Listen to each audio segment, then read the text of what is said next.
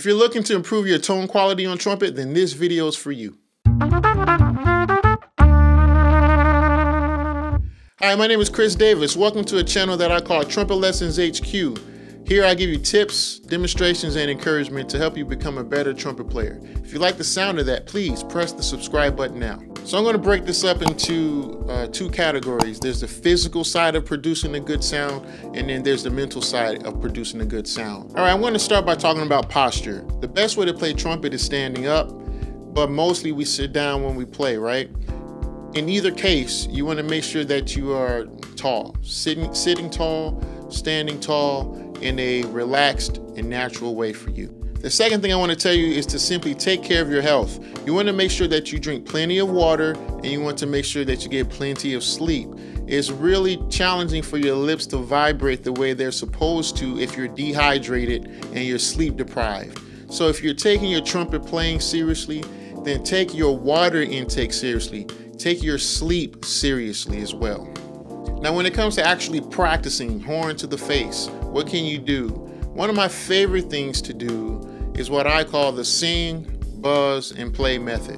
What you want to do is get a sound from a dependable source. So the piano, for example, if you have a piano. If you don't have a piano, then you can use a tuner. Go ahead and get a pitch and then hum along with it.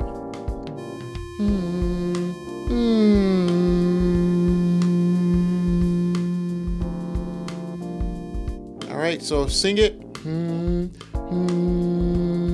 then buzz it. And then finally bring it to the trumpet.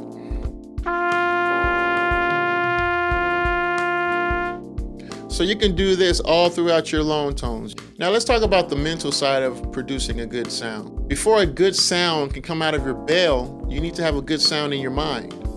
How do you get a good sound in your mind? It simply comes through listening. So if you're just starting out on the trumpet, it's important that you listen to trumpet players. Listen to good trumpet players.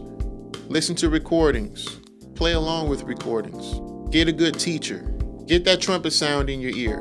Once you begin to mature and you can produce a sound steadily every time you pick up the horn, go ahead and listen to other instrumentalists as well.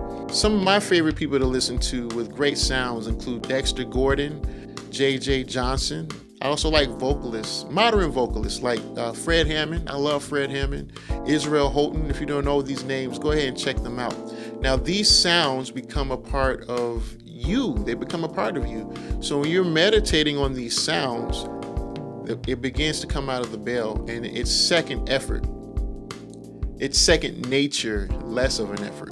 So you discover your own favorites as well. Now, when you're playing your long tones and when you're practicing anything, it's important that you meditate on this sound in your mind. That's how it comes out of the bell. If you want to continue your learning, go ahead and press one of the videos on the screen, and I'll see you there.